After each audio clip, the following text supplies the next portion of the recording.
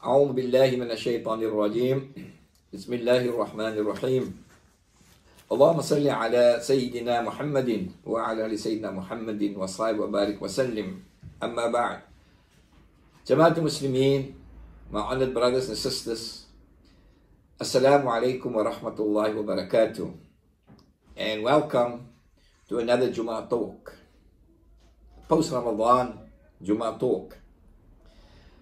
Our thanks to Allah subhanahu wa ta'ala unreservedly, who have given us the opportunity to have traveled through the month of Ramadan. And of course, that travel has brought us to the point where we have now emerged from the blessed month of Ramadan, from the Shahr Mubarak, the month of the Quran, the month of luminescence, light. It's the Quran, the light of knowledge, the light that has developed and ignited in the human being a mindset, if we so want to accept it, that according to the history of the Muslims from the time in the 7th century has changed the world forever, whether it's the art, the sciences, akhlaq, adab, whatever. And as we know, the very first contact of this light, of this luminescence of the Quran, the very first contact of that revelation with human reason,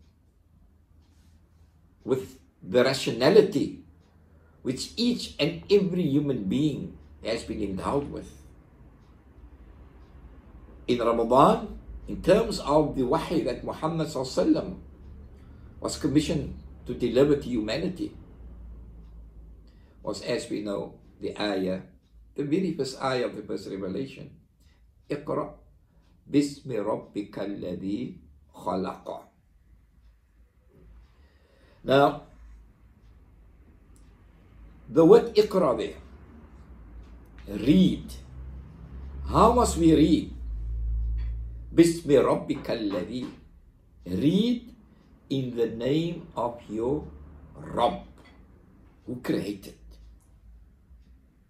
In other words, that first revelation, that first contact between the revelation and the reason was to bring to the mind, to the intellect, a situation and a realization that our Rabb, Allah subhanahu wa ta'ala, is the creator. Now, what does that actually mean? It means, brothers and sisters, the creator of existence itself. So, how do we try and turn our minds around that?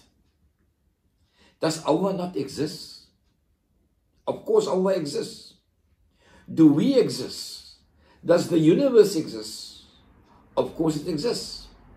Can we then compare this existence which has a beginning and an ending, to the existence of Allah subhanahu wa ta'ala?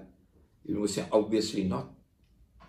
So if Allah subhanahu wa ta'ala, in terms of creation, brought existence into existence, how, Allahu Akbar, must the existence, if we can only call it that in terms of our humanistic terms, how great, how Allahu Akbar must the existence of Allah subhanahu wa ta'ala not be, subhanallah, beyond our comprehension.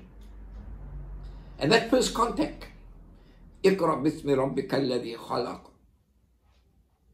As time goes on, And we dig deeper and deeper into that to realize how infinitely small, insignificant we are and will always be if we even remotely try in our arrogance to try and compare ourselves to Allah subhanahu wa ta'ala. How insignificant we are and how Allahu Akbar Allah is. And therefore, brothers and sisters, so is Iqra then not that word, that opening, that first contact with rationality, with human reason? Is Iqra then not the mergence, the coming together between the wonders of existence of nature and the wonder of thought, of intellect, that is nurtured by the brilliance of the Quran and Sunnah? One of the gifts, or can say the gift, the month, the journey of Ramadan.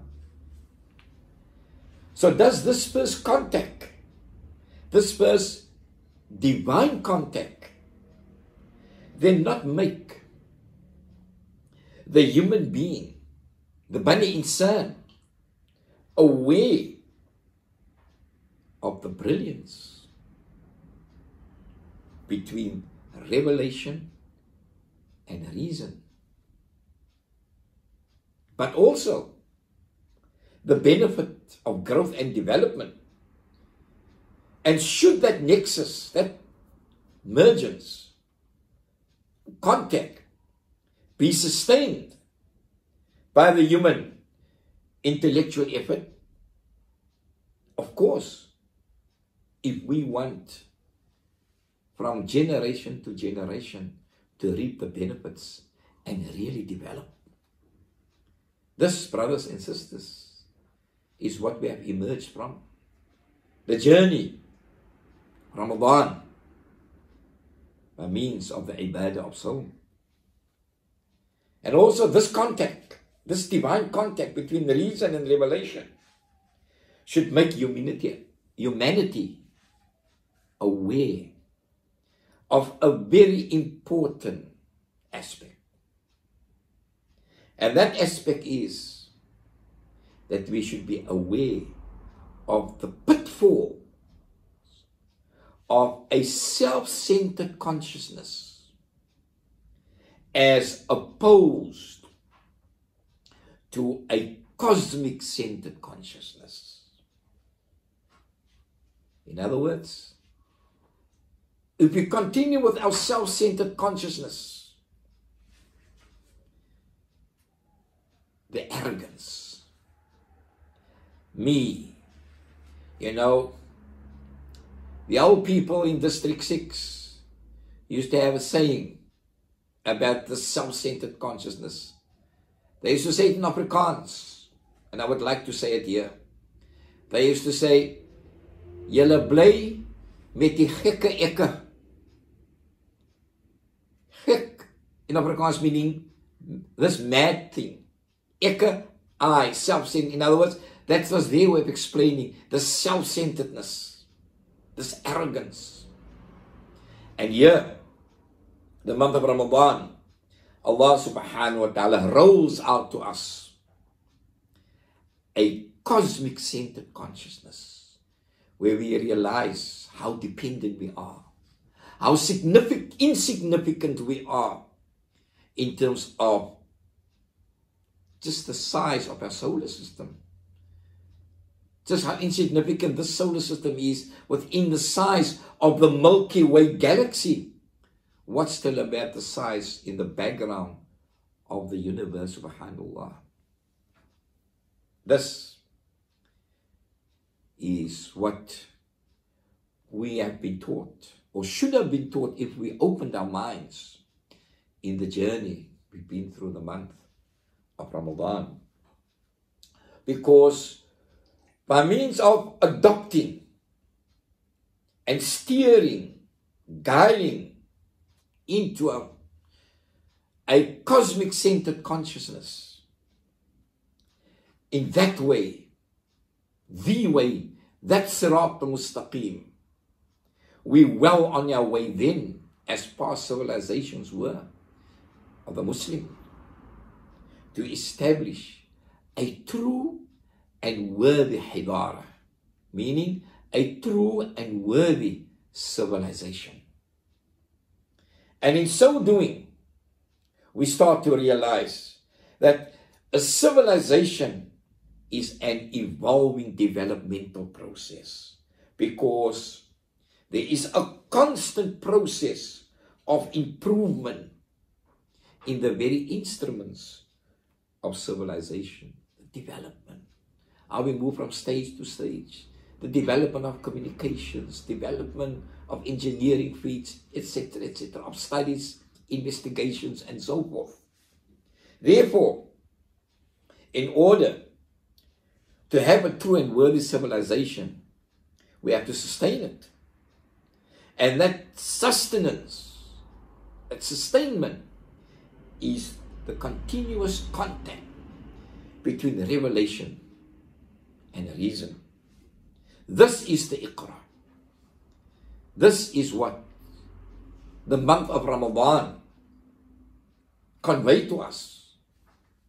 We have to open our minds to see what the real reading of the situation, reading of existence is all about. And so, if we disengage, if we disconnect reason from revelation, then, and I quote, according to Drs. Hussain and Ashraf in their book, Crisis in Muslim Education, and I quote, they say, those who lose touch with the increasing expansion and complexity of the instruments of civilization become backward or remain underdeveloped. And we can see, once we started to move to a self-centered consciousness in opposition to, in our history, where Muhammad ﷺ came to teach us, and those people, and everybody, but those who followed really, towards a cosmic-centered consciousness, the civilization of the Muslims flourished. They brought the arts and the sciences and all those feats to the world. But once we started to lapse, disconnect reason from revelation, took things literally and blindly, we moved into backwardness. We became a backwater. In fact, we can say we became the excess baggage of a lost, glorious civilization we are today. Hence the dictums, seek knowledge from the cradle to the grave. اطلب العلم من المهد إلى اللحد. اطلب العلم ولو في الصين. Seek knowledge, even in China. We all know this. In other words, continuous development, continuous sustainment of rationality and reason. That's what's in Ramadan. To revive ourselves for the next, and rejuvenate ourselves for the next 11 months, so that we meet Ramadan again, inshallah, and move to the next stage of development of civilization. So, brothers and sisters, that is what we have journeyed. That is what Allah subhanahu wa ta'ala has given us to commemorate, to rejuvenate ourselves, remind ourselves, replan, re-strategize. So, brothers and sisters, we traveled through Ramadan, and we can say, what a beautiful journey it was. But of course, and alas, what a painful embarrassment and hurt that came, the perplexity, the astonishment, the confusion that came at the end of Ramadan, absolutely shocking and unbelievable. Has the moon been sighted? Yes, it has. No, it hasn't been sighted. Communities were waiting up to into the Waqt of Isha. People were cross. People were livid with anger. Things were said. Messages floating around. Absolute chaos. Shocking. And in an analysis of that, we can say the shocking thing was the way the evidence, and remember, Islam is based on the scrutinization of evidence. The way the evidence was handled or disregarded was beyond ridiculousness. Even though Muhammad sallallahu alayhi wasallam advises us, teaches us by saying, Inna Allah yuhibbul mu'min al-muhtarif.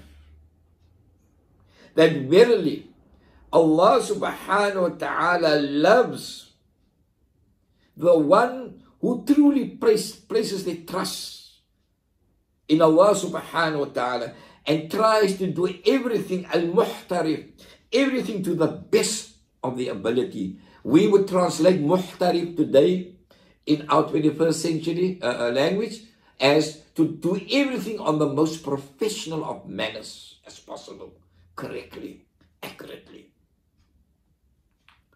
And the evidence, what evidence are we talking about? We're talking about the cosmic evidence. And what is the cosmic evidence? The cosmic evidence is that at that particular point, on that Saturday night,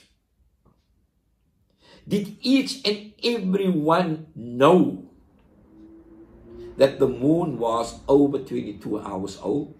That's the cosmic evidence. Was there any person or persons who disputed that cosmic evidence? No. So why wasn't that cosmic evidence taken into account? And also, how did we know the moon was more than 22 hours old? By means of calculation. Astronomical calculation. عَلَّمَ الْإِنسَانَ مَا لَمْ يَعْلَمْ. The last ayah of the first revelation. That Allah taught humanity that which humanity did not know. In other words, Allah gave us the aql. Allah gave us the rationality. Allah gave us the ability to think. The ability to investigate, to analyze, etc. Right? We say, Ashhadu an la ilaha illallah wa ashhadu anna Muhammadan Rasulullah sallallahu alayhi wa sallam. I bear witness there's no other ilah except Allah subhanahu wa ta'ala. And I bear witness that Muhammad sallallahu alayhi wa sallam is the messenger of Allah subhanahu wa ta'ala. With what do I bear witness, my brothers and sisters? We can only bear witness with evidence. If I have strong evidence, I can be a good witness in court, a strong witness. If I have weak evidence, I'm going to be a weak witness. And everybody agrees that the evidence, the cosmic evidence of the moon being more than 22 hours old is undisputed evidence. It makes us all good witnesses. But how we handle the evidence, how we disregarded the evidence, that was most shocking and beyond ridiculousness. And as Allah says to us, clear cut in the Quran, هذا بصائر للناس وهدى ورحمة لقوم يوقنون. That is the clear evidence for whom? للناس, for humanity, not only for the Muslim. And it is a guidance, and it is a mercy unto humanity. But who is going to realize this?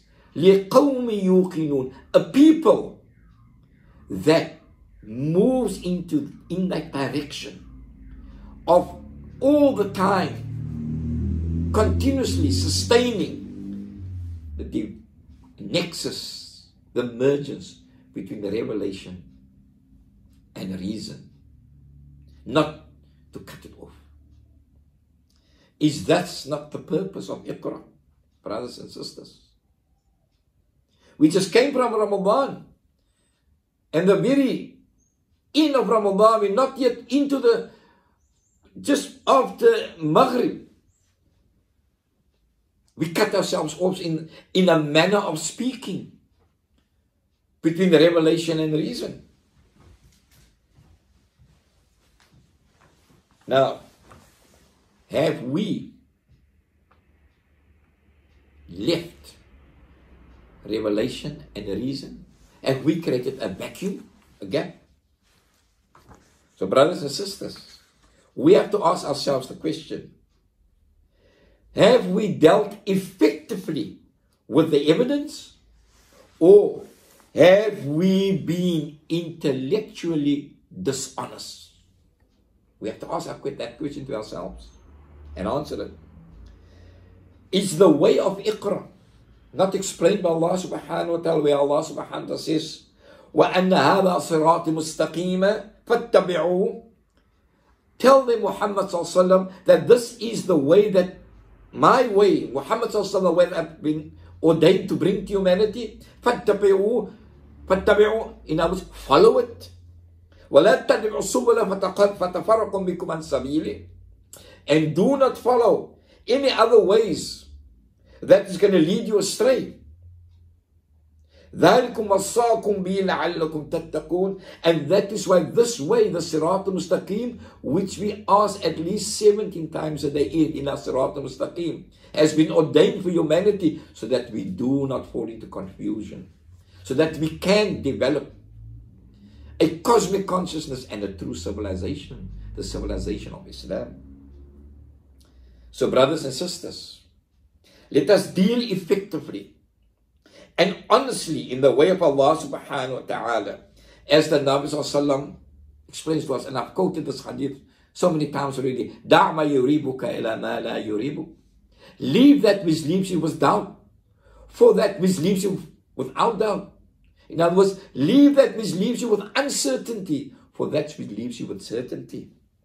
Right? So, we have to look. Do we take the more accurate evidence as opposed to that which is doubtful?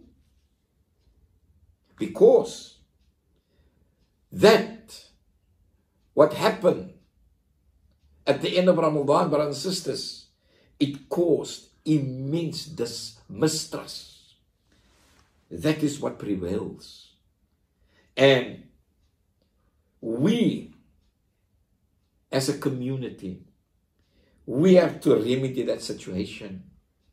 That inshallah, with our sincere effort, that such a situation of bewilderment, confusion and anger must never ever be allowed to arise again, to occur again, so that we can move forward on the basis of solid evidence according to our Shahada, our declaration of faith. And in that way, we can construct, develop a true civilization on the basis of the nexus between revelation and reason. Reason, as Allah subhanahu wa ta'ala communicates to us, which we commemorated in the month of Ramadan. So inshallah, we ask Allah subhanahu in conclusion to accept our tawbah, to forgive us our shortcomings and our wrongdoings, and may inshallah from this day forth, having left Ramadan but not having left the lessons of Ramadan, may our journey continue on this dunya towards the building of a solid, real and forward-looking civilization of Islam, inshallah, which is a civilization of peace. May Allah subhanahu wa ta'ala grant us that what I've put, inshallah. Shukran. Juma Mubarak to each and everyone. Assalamu alaikum wa rahmatullahi wa barakatuh.